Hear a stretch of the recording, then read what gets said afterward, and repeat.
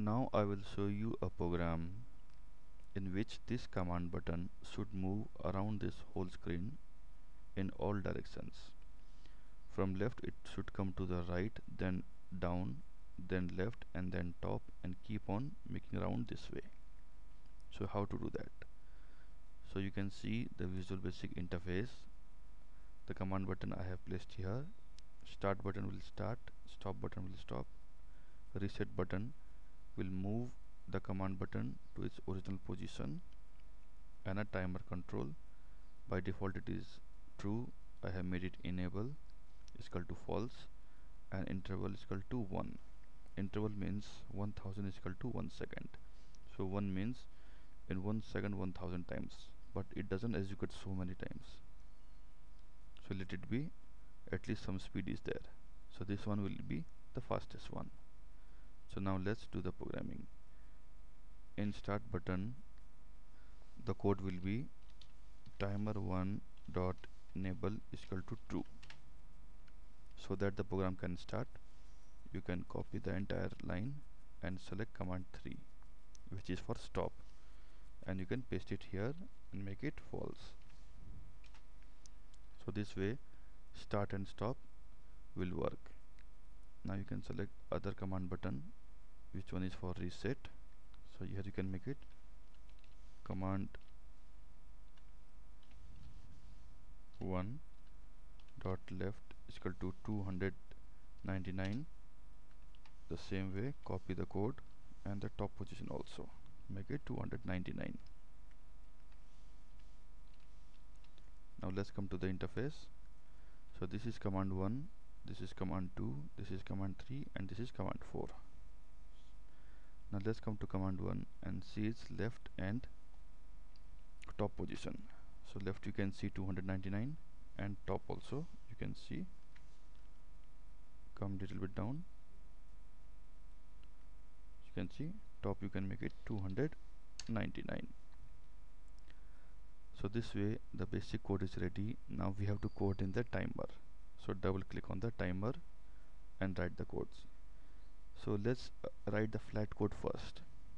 So command 1 dot left is equal to copy. So as it will be moving to the right side, so we have to make it plus 100. For moving it down, paste the code. You have to make it top position. Here also the property top. So first it will move to right side, then it will move to bottom, then it will move left side. So copy this code again and paste it, and instead of this plus make it minus. Now as it have reached to the left, now again it have to come to the top. So copy this one and paste it and make it minus 100. So I have written these 4 lines as a flat code but without logic. So now we have to define a logic, because if we run right now, it will zigzag the program. First it will move to right side, then it will move bottom, then it will move left, then it will move top, and no result will come. So now let's build the logic. So we can define the logic in such a way, like suppose come to the interface. So you can see this button position is top 299 and left also 299. So the logic can be, if it is less than 299, the left value and the top value, then keep on moving to the right till it reaches 6000. Let's see which can be the best position. We can see 6120. Till here it will be okay. So if it crosses 6000, then keep on moving bottom by top value adding 100. It will keep on coming here. You can see 5200. Let's make it 5000. So when top value reaches 5000, again subtract left value by minus 100 till it reaches less than 300. When 300 reaches, then you can come again at the top by subtracting top value by minus. So this way the logic will be built. So now again fix the value, top is equal to 299 and left is equal to 299. Now the programming have to be done in the timer, so double click on the timer. So you can see this 4 line will be executing, but the logic is required. So now let's make the logic, like define a variable dim I as, let's say, byte, because now boolean will not work because there are 4 positions. It will move to right, then it will move to bottom, then it will move again to left, and then again to top. So there are 4 positions, so we'll be requiring such a value which can store 4 values. So byte will be okay. So I is a variable of byte type. So now you can write here if I is equal to 1, or before making this one you can say if command1 dot left is less than equal to 299 and command1 dot top also less than equal to 299, then I is equal to 1, and here you can say end if. So you can see the logic. If the left value is less than 299 and the top value also less than 299, make I is equal to 1, and here if I is equal to 1, then first give end if, and now you can copy this value and paste it here. So this way left will keep on adding 100.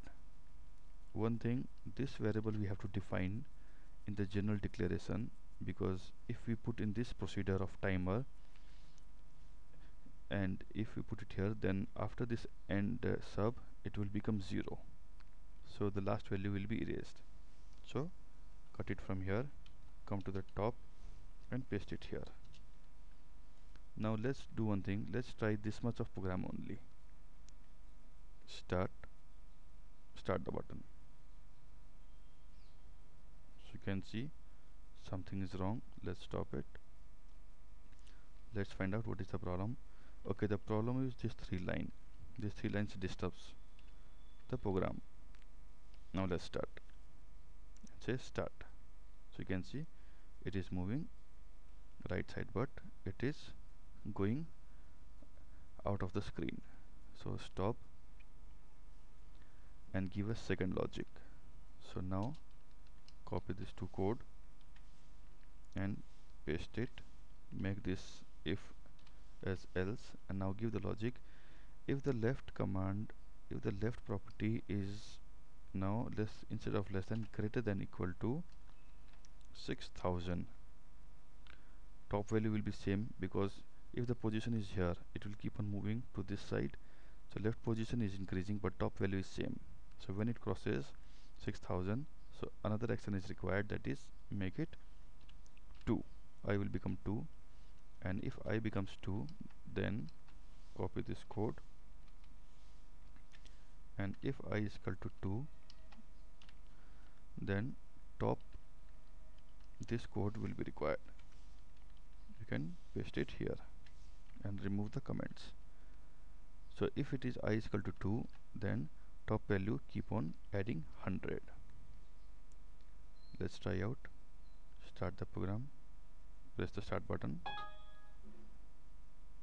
Some message coming, let's see. Okay, we have to make this one else. Now start. So you can see it is moving right side, now it is moving bottom. Now it have gone out of the screen because we have not given the third logic. So let's give the third logic. Stop the program. Now you can just copy the codes, copy this entire code, paste it here, and in this case now it will become 3, and now you can define again.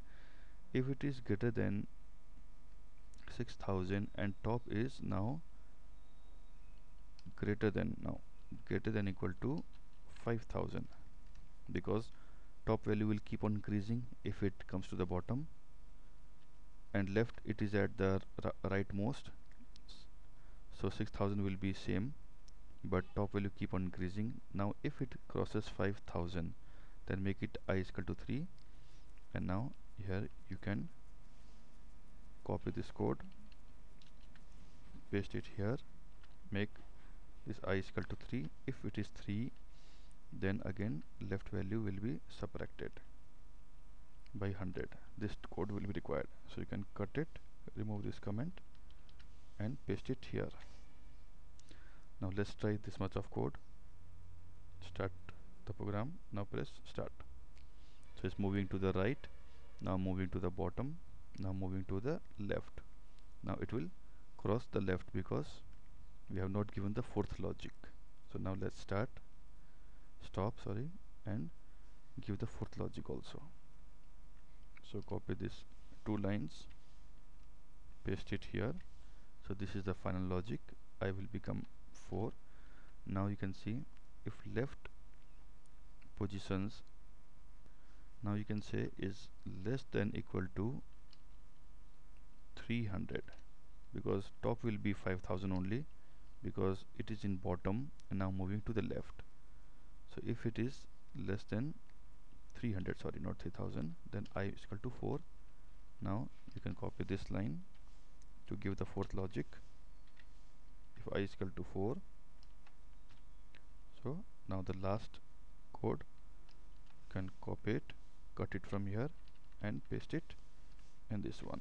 So the fourth logic is also ready, fourth condition. So now you can see this way, this is one set of code which gives the value of I, and this condition checks the value of I, and according to that it reacts. Now let's start and see. Start the program. So you can see it's moving right, now it's moving to the bottom, now coming back to left, now moving to the top, and it's circling around the screen. So this way the code is working fine. If you press this stop, it will stop in that position only, because it only stops the timer. If you press start, it will continue. So now we can stop this program. Now I will show you, if this button moves 1 round, its caption should be 1. So the number of round it takes, it should keep on increasing the value. So how it can be done? For this, stop the program. Now at the top, declare a variable like dim round times as byte. You can give any variable names, but it is always better to give a proper name like this, round times. Now come at the bottom. So by default it will take 0. So you can see this is the place from where it starts moving. Not exactly, it means it makes the value I is equal to 1. So here only you can write the code, round times is equal to, copy the variable, paste it and make it +1, and here you can give command 1.caption is equal to, caption is equal to round times. So this way, for the first value it will add 1 and store in round times, and round times value will be changed to caption. Now let's try out. Start the program. You can see 1 means the first round, let it continue with the second round. So now you can see 2 is coming. Let's see in the third case what it does. So this way you can see it is taking the third value also. So now you can stop the program, and this way The tutorial of moving a command button around the screen is complete. Thank you.